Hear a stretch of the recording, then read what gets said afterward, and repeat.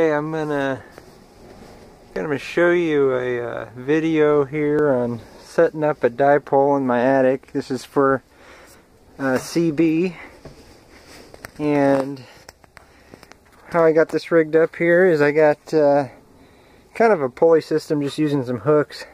Got a milk jug here with some rocks in it. Down on the other side I have the same thing rigged up.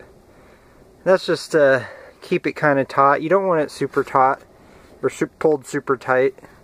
I actually was reading on some amateur radio posts, and they're saying that you don't want them pulled that tight. A little bit of drooping, like as you can see here, a little bit of drooping isn't that big of a deal, and some people actually think it's beneficial.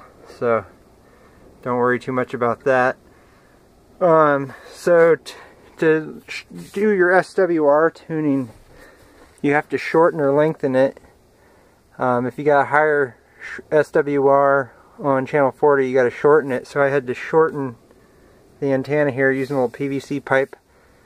I just looped the end of the dipole around there, used some twist ties to keep it looped. This is the insulator, the end of the dipole. This is a Falcon dipole that I got off of Amazon. Works pretty good. Horizontal setup is best for skip talking and skip listening, so that's how I got it set up, but you can do inverted V or other types of configurations for whatever type of listening or transmitting you want to do. This configuration, or this setup here, had a lot of SWR actually, so I ended up having to get one of these RF chokes.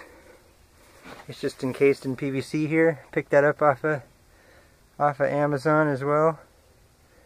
You just run your coax into it out the other end. That prevents RF signal coming back down the line, being reflected back down.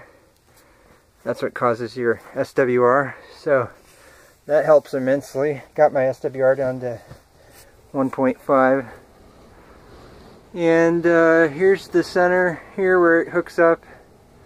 Just got my coax in there, tied it to a hook in the ceiling, and I'll go over to the other side and show you the same sort of pulley setup to keep it held tight. Just got it rigged up here. Another jug with rocks in it, and the PVC pipe. You want to shorten it equally on both ends. So that's what I did here. Another PVC pipe, and you can actually configure your dipole. You can do it vertically if you want.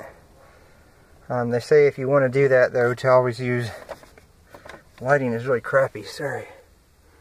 If you want to do that, use the red end.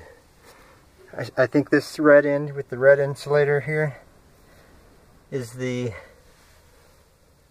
end that does the transmitting. So you always want to have, if you do a vertical configuration, you always want that pointing up.